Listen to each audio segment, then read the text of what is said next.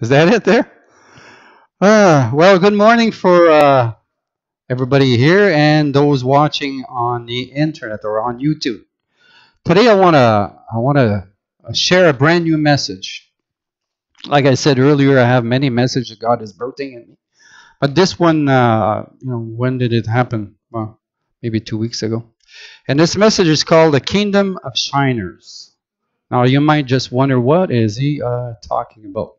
Well, you will learn what I'm talking about as I go forward. I just would love to pray before. Heavenly Father, I just ask that you just help me deliver this message. I love messages that always comes from your heart to ours. And Lord, I pray that I will deliver it according to your plan and your will. And may you minister by the power of the Holy Spirit upon the hearts of people willing to listen as I share this message upon my heart. In Jesus' name I pray. And everybody says, Amen. Well, this message started with this verse in Matthew chapter 13, verse 43. Then we'll probably put it on the board there.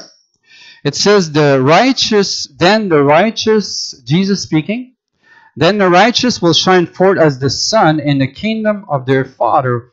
He who has ears, let him hear.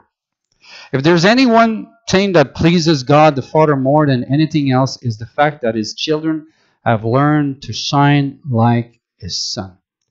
I don't know if you know this completely out of your heart, but God's heart, the Father God's heart, is that the whole purpose of being a believer is all about a new nation. It's all about a new type of breed of people on planet Earth. It's about Adam and Eve and the design that God had for human beings, right? So that's why when we get born again, then we're born anew. Everything starts anew. And in that experience of being born again, there's always you start a brand spanking new life. And of course, there's the growing stage. But the intention of God the Father is all about having a family that love each other. And out of that, they love the people around them and they shine His light around them. And this is what this message is all about. And my question for you today, is that your desire? Is there anybody here, anybody listening? Is that your greatest desire? I don't know, you're probably you're probably wondering, where was I? Like, I get disturbed so easy there. Sorry. Well, it's hard to preach when somebody's so. God's desire is that we have He wants to have a people that are completely submitted to Him. Right? When we see that we receive Jesus as Lord, what does that mean? That means that He becomes truly Lord of your life. That means that He owns you. That means you live for Him. That means you learn to walk in the Spirit, and that means that you learn to control your emotions. That means that you learn to just walk with Him, in love with Him. And that's His desire for us.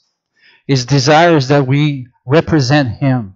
And that's the key of this message. That's the ultimate goal of that message, to challenge those listening and you guys here to live for Him, completely lost in Him, completely possessed by Him, completely ready to do anything for Him. And that's His desire. Is that your desire? My question for you, is that your desire? Because I know one thing, that's my desire. I don't know. We all do a lot of mistakes, even in our walk with God, even though we're born again. I don't know if you're like me. I want to be like David. I want God to shine His light upon my heart and make me see what's not still good in there.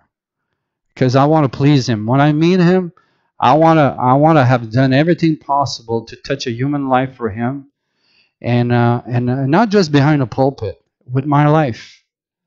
As a father, as a minister, as a as a brother in Christ, as as a human being. And that is the desire of God the Father, is that because all over the world there's many that call themselves Christians, but unfortunately they're dirtying His image. And I believe that that's why He birthed that message in me, to give a challenge out there to people to listen. You're not your own. Get with it. There's many profess Christians that they do things, that they think things, and they operate in ways that they don't. They mess the kingdom of God. And we are supposed to die to self and live for Him. And so I want to share, or I don't know, this might be a two-part message, but I believe that the only way to do that is learning to die to ourselves and to abide in Jesus by falling in love with Him. The only true, genuine way, even though we're born again, that's just the start. The real thing is just to spend time with Him.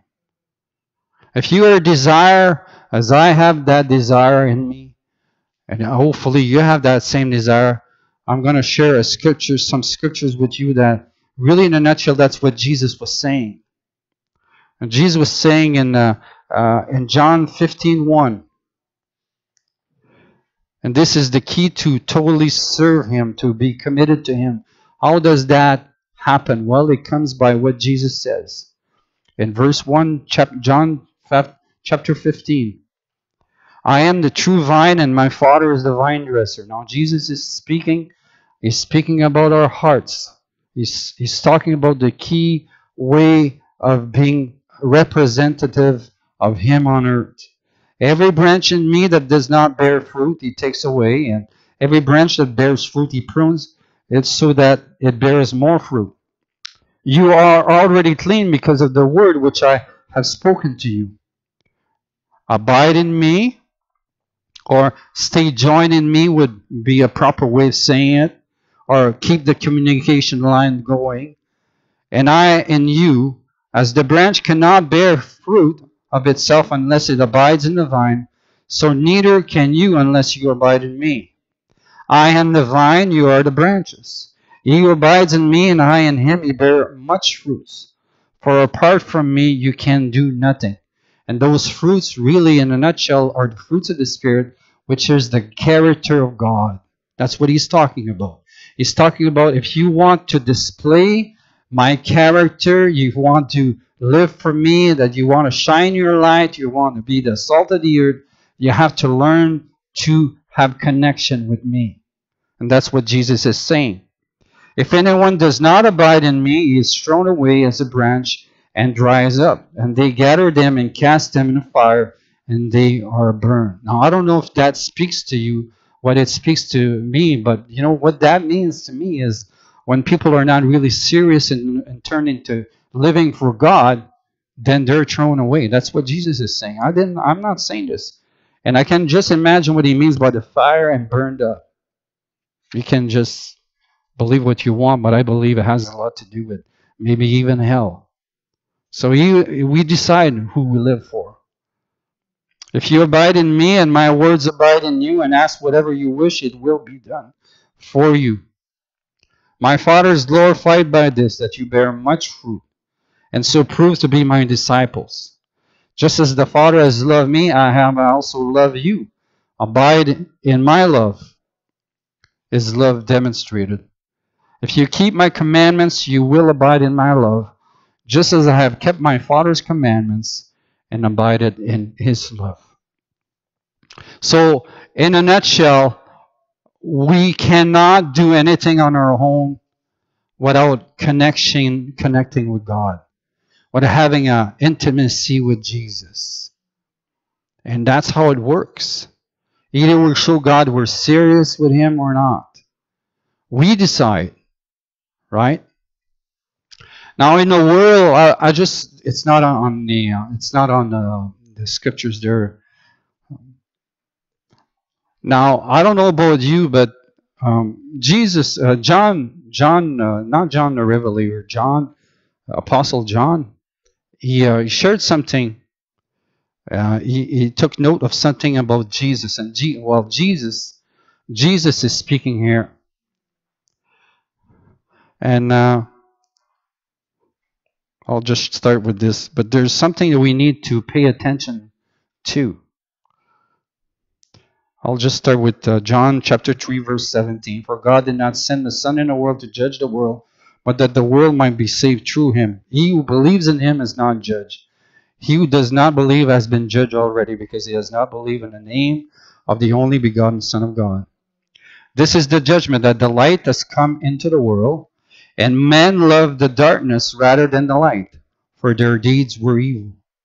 For everyone who does evil hates the light, and does not come to the light, for fear that his deeds will be exposed. But he who practices the truth comes to the light, so that his deeds may be manifested, as having been wrought in God. What do I get out of this scripture? Well, I believe that Jesus is speaking about you have a choice in life.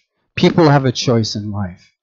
Either, we know that he's talking about unsaved people here, but also I believe he's talking about people that are saved. And some are afraid of the light. What does that mean? They don't want their sins to be exposed.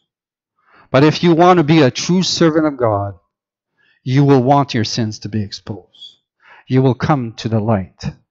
You will come to Jesus. And on one-on-one, you'll say to God, God, if there's something that breaks your heart that still is in me, I bring it to the light. Expose it so I can give it to you. And at the same time, when you do expose it, please help me live a better life for you. Because only him can take it. Right?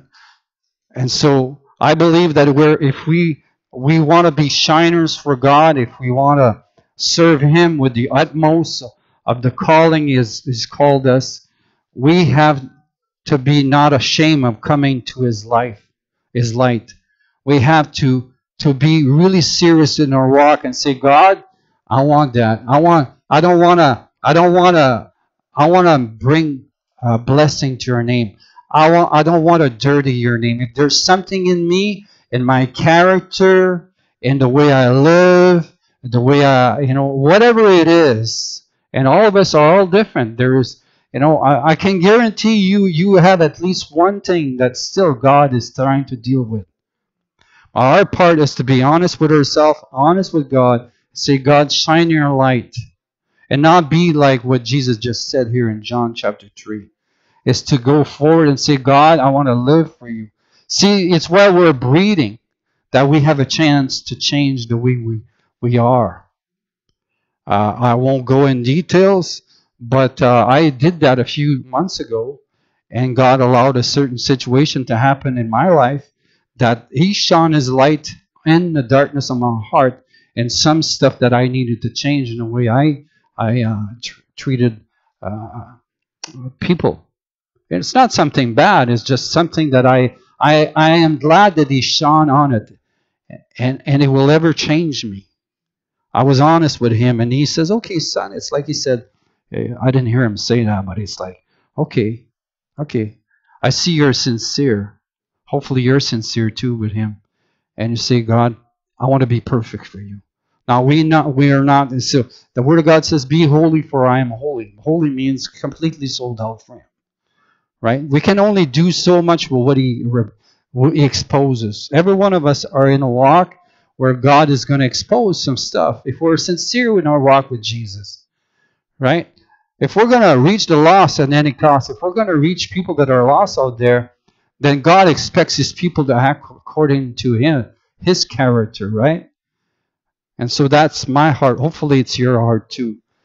Lord, shine your light, on my heart.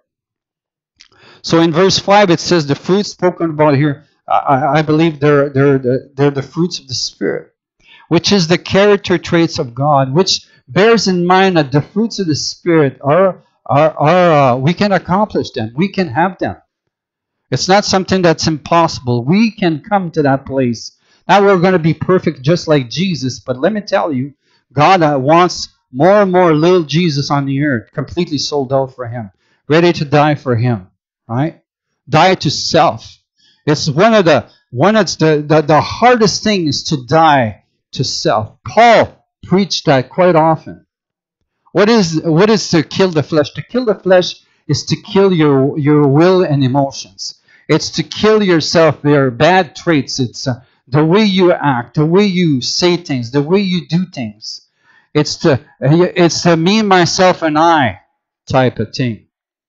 See, God's way of doing things is people first, Him first, people first. The world's way is me, myself, and I.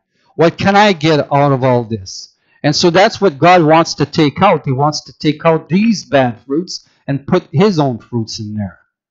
And the more you seek Him, the more He's going to do it. And it surely glorifies the Father when we act like Him. It proves to the world that we represent God. See, the world needs to see out there people are truly Christians. In the world that we live in, there's never been a time where God wants His sons and daughters in Christ to shine in the darkness. I'm telling you, we're living in a way where we can be drawn in the world's way of doing things and act like the world, get angry like the world, seek revenge like the world, be jealous like the world. We can act like the world, but we don't want to do that, right? And so God expects His people to act completely different than the world system. That's where people are going to pay attention and say, I want what they have. See, we're supposed to be a magnet. Is it positive to positive? Pushes people, pushes magnet. We want to be a negative to pulls people into the kingdom. How do we do that? Well, the best way is to be a good witness, right? I don't know about you, but I want to be a better witness. I don't think there's an end to that either. I think you get so in love with Jesus, so in love with Him that His presence and His love, it comes out of you. He comes on you and it comes out of you. And I don't know about you, but that's what I want. You know, sometimes when I feel His love, I says, oh God, I just want that so much. And so we have to become like a Mary. We have to stop being like a Martha. Busy, busy, busy, busy. Busy Martha. And so if you want to go to Luke chapter 10, verse 38. That's how it starts. This is how it starts. This is how it's done. See, we cannot expect to carry the character of God if we don't spend time with God at Jesus' feet. We have to learn to be at Jesus' feet every day. It's not a religious formula, it's just what it is. You spend quality time with God and His Word, and especially in His presence. So we have to stop being like a Martha in her business and become more like her sister, Mary, a lover of Jesus by spending time with Jesus. So in Luke chapter 10, verse 38, it says, Now as they were traveling along, He entered a village, and a woman named Martha welcomed Him into her home. She had a sister called Mary who was seated at the Lord's feet listening to His word. But Martha was distracted with all her preparation, and she came up to Him and said, Lord, do you not care that my sister has left me to do all the serving alone? Then tell her to help me. But the Lord answered and said to her, now pay attention to what Jesus says, Martha, Martha, you are worried and bothered about so many things, but only one thing is necessary. For Mary has chosen the good part, which shall not be taken away from her. Mary had chosen to sit at Jesus' feet. No matter how long it would take, she decided to listen and to hug Him and to kiss His feet and whatever else she did. But she was more interested in the God things as worldly things. Martha was busy. She was worried about things happening and stressed out to the core and all that. But if we want to live right for God at this hour, we must spend more time at Jesus' feet. We must spend quality time waiting on God, reading His Word, but especially sitting at His feet. Because the thing is, There's a transfer that happens in our spirit man when we spend time with God. I believe I shared a few weeks ago on the importance of praying in tongues, and praying in tongues, and it downloads things. It downloads revelation, all kinds of stuff it does. But also when you spend quality time with the Lord, and even though you think it's nothing's happening, you just sit there and you wait on Him and you show God, you show the Lord you're serious about your walk. Suddenly there's a download from heaven. Suddenly you feel His love for you. It could be anything, but out of all that, there's a transfer that happens. And you change image. Your image goes from glory to glory. You become more like Him. Why? Because you learn to spend time with Him. It's not foolishness to do that. There is a change that does happen, just like Jesus here, John in Luke, he gives us an example of what happened. It's you listen to the Lord, you listen to Him, you wait upon Him. Even though at times it could be feel like you're wasting your time, nothing is wasted. Because you're showing God that you're serious with your walk and you want to hear from heaven. And believe me, there's a transfer that happens. Your character will change. Something will change in you. And in reading His Word, something will transfer. You will become more like Him. So you do first things first, and the worries of the world will fade away. Everything else, all your worries, when you spend quality time with Jesus, everything else will fade away. Just like Helen was sharing earlier. When you worship the Lord, things all seems that everything, all that junk the world puts on you is all gone. Why? Because God transferred His presence and His love for you. So it's only when you spend quality time with Jesus and in His Word will there become a transfer of His love into your spirit man, and then into your heart, which will then cause you to shine more and more for Him and like Him. So what does it entail? Well, it entails commitment on our part. And it's called dying to self and living for God, just like I showed you earlier. It's a commitment, Lord.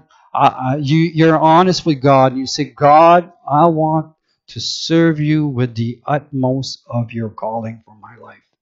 And if you're sincere with your walk with God, I'm telling you, He's going to do it. And He's going to reveal some stuff. He will expose things. And all I have to do is that admit it, and then He will change you. Right? I don't know about you, but that's what I want. Because I wanted the world out there to see a difference between a Christian and a non-Christian. Because right now there's many they're not showing what is a true Christian. And it breaks my heart, and it breaks the Father's heart. Right? Because this is not what being a Christian is all about. Having a revengeful heart, being hurtful, being jealous, fits of anger, fits of rage, whatever. It does not display God at all. That's not how God wants us to respond to stuff. Every one of us will be held accountable with our walk with God.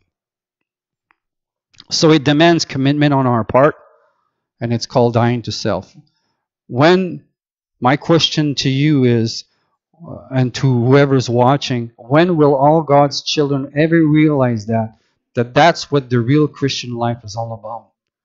It's not about getting toys and money and getting rich, with all kinds of gospel message out there, but it's about total surrender to Jesus. Total, He owns you. His blood was shed for you, shed for me. It's His blood. He purchased us with His blood. We are no longer our own. We belong to Him. We're His property. Paul said it this way, and I love this part of Scripture. I love it. I read it quite often. He says, I have been crucified with Christ, and it is no longer I who live, but Christ lives in me. What does that mean? That means His very life source, His very character lives in me. And the life which I now live in the flesh, that means in the physical, I live by faith in the Son of God who loved me and he gave himself up for me. Oh, Dan, you don't have the Passion Translation, but the Passion Translation says this verse a little bit differently. Galatians 2:20, it says, "My whole identity co-crucified with Messiah and no longer lives, for the nails of his cross crucified me with him, and now the essence of this new life is no longer mine, for the Anointed One lives his life through me. We live in union as one. My new life is empowered by the faith of the Son of God, who loves me so much that he gave himself for me and dispenses his life into mine." Wow. I want that. Paul lived his life totally yielded to Christ. His emotions, everything he gave to him. And for me to live is Christ, meaning I want to live like Christ. I want to do things like Christ didn't. I want to love people like he loved people. I want to do miracles like he did miracles. I want to be merciful like he was merciful. I want to be full of joy like he was full of joy. I want to be exactly who a representative of him on earth. I am crucified with him. I died to self. I want to live for him. I want to be totally surrendered to him. I believe that's the ultimate goal of Christianity, is to become more like him. We won't be like Jesus. We won't be Jesus. But we can sure has, because only the Holy Spirit can bring us to that place. See, everything comes from him. It's only God that empowers us. We can't follow the 10 Commandments without his help. It's impossible. That's why Jesus shed his blood on the cross. He wanted to put his spirit back in man so that we could follow the nature of God instead of the nature of man, the nature of the enemy. Right? It's when we say, God, do whatever to bring me to that place. Amen? So Father God has a goal, and that goal is to have a family who will truly love each other and shine the glory of his love all around them. Paul the Apostle said it this way in 2 Corinthians chapter 3, verse 17. "Now the Lord is the Spirit, and where the Spirit of the Lord is, there is liberty. But we all, with unveiled face, beholding as in a mirror the glory of the Lord, are being transformed into the same image from glory to glory, just as from the Lord the Spirit." That's exactly what Paul was saying. You can get so close to God that his glory is going to touch you and transform you, and you're going to grow from glory to glory to glory to glory. The meaning, you're going to shine so much. Just like, when they went into the mountain of transfiguration, right? I've seen a few Christians in my days. I know they've been there. They've been to that place where they're completely sold out for God. They illuminate. You look at them and their eyes, their nature, their character, what comes out of their mouth is pure ecstasy, pure love from God. Glory upon them. And I believe that we can attend that. We can come to a place in our walk with God so close to him, so filtered. Because this is what Paul says we can attain. He wouldn't have put it there in ink if we would not be able to attain that. And that's God's greatest goal, is that we grow from glory to glory. Meaning his character, his divine, his presence. People, we go in a room, like, what's her name there, that great evangelist there, Catherine Coleman. She would walk on the stage, and it's the Holy Spirit that does that. The glory of God would come and would touch people, and people would be healed. How did that happen? Well, she came close to God. That we can do that too. We can get so close to God that all people see is God in us. They're drawn to that. I want what you have. It's not to be proudful. It's to bring glory to God. It's to touch human lives for him. It's when you go in a restaurant and somebody needs prayer, they sense the presence of God and the love of God, and suddenly they're drawn to what you have, and maybe you start ministering to them, and God, through you, He does something, and either a healing miracle or a word of encouragement, but you would change a life. You change a life for Him. You represent Him. You speak on His behalf. You let His presence infiltrate the realms of the natural realm from the spirit realm. Somehow, I don't know how that works, but I know it does work. People can sense the glory of God. I don't know if you want what I want, but that's what I want. That's what is God expect. God is expecting the end time church to become just like that.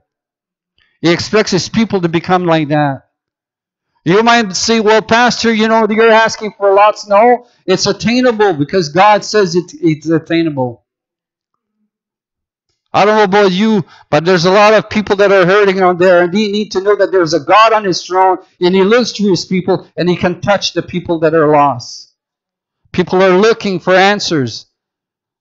We are a type of believer. We believe in a fivefold ministry gifting. We believe in the signs and wonders. We believe in the gifts of the Spirit of God. We believe in healing. We believe in all that.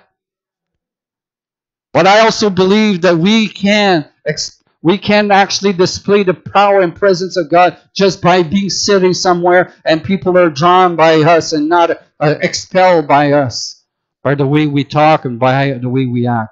They are drawn to us. They will see the glory of God. They will see something's different. They will, even to the place, probably they will smell the presence of God. Amen. We are carriers of the kingdom of God. Did you know that? Carriers. That's what Jesus came to bring a kingdom. What does that entail? It says the kingdom of God is within you. That means the kingdom of God is in us, but also can touch human life. Jesus says, go and preach the kingdom. He told that to His disciples. Jesus had not even been crucified yet. That's beyond my notes. What kind of kingdom did He go and share? They shared the gospel. They shared the power of God, the love of God. They cast out demons. They raised the dead. Well, they were supposed to raise the dead, but they healed the sick. Meaning, be there for people, for they're hurting. Be there and be my voice. Be my character. Let my power pass through you. I give you the keys to the kingdom. So we are kingdom carriers. We are a people of God. We are supposed to display God. But we all with unveiled face beholding as in the mirror the glory of the Lord. So that means the more you spend time with Him, the more His glory is going to come on you. That's what it's saying here. Are being transformed into the same image from glory to glory, just as the Lord, the Spirit. He's talking about spiritual experience here. That's what Paul is talking. Now the Lord is the Spirit. Where the Spirit of the Lord, there is liberty. That means the Holy Spirit brings all that to play.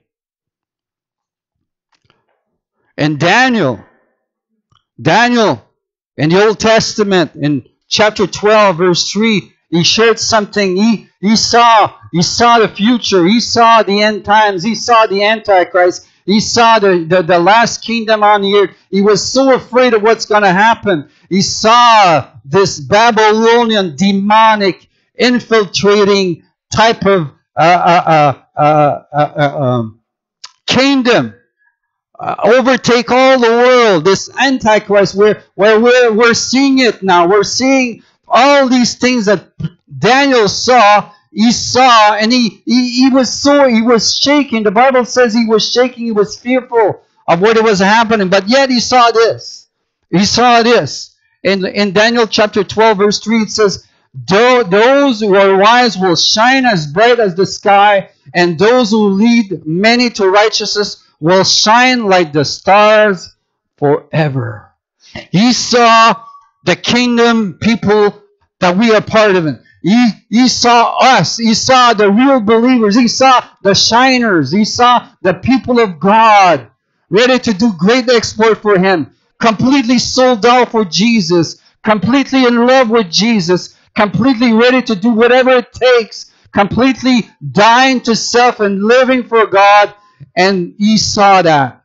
He saw the shiners. He saw those people. We are that generation. We, all over the world right now, that generation is alive. And God is raising up a people that are sold out for Him. And the enemy cannot shut us down. Because if you're in love with Jesus, if you really truly love Jesus, you will be a surrendered vessel and He will be able to use you, and you will shine His kingdom, and you will shine His character, and you will draw people to Him by what you say, by what you do. That's what Daniel saw. Daniel saw. Again, I read it again. Those who are wise will shine as bright as the sky, and those who lead many to righteousness will shine like the stars forever. That means people will take notice. The lost will take notice. Do you want that? I want that. So this is the ultimate goal of Christianity, to have Christ-like people roaming the earth, manifesting His character, His presence, and His power. And they will be ever increasing from glory to glory. Now, I leave you with this. There's a reason why I call it shiners. You ever went fishing, Louis? You go fishing, right? There's I never done on that until the Holy Spirit revealed that. God is looking. When you go fishing for pickerel or even pike. You can buy shiners. What does shiners do? They attract people, right? So you buy shiners. You can buy metal ones there, and they are like the sun rays. They touch, they shine on it, and the fish. You see that big fish, and you go and they grab that, right? And the same goes with little fish we call shiners, right? But what attracts them is that they shine, right? So in the same way as you're going fishing, we're fishing for men, right? Not to bring them into a denomination or not to bring them. We're fishing them into the kingdom. And so God wants us to remind ourselves that we are shiners, just like those little fish there. And, you roll them in. You roll them in. How do you roll them in? You roll them in by how you act in public. You roll them in by the presence of God. And that's what He expects us to do. So the Lord expects His followers to attract people to themselves, which will then be lured to serve God.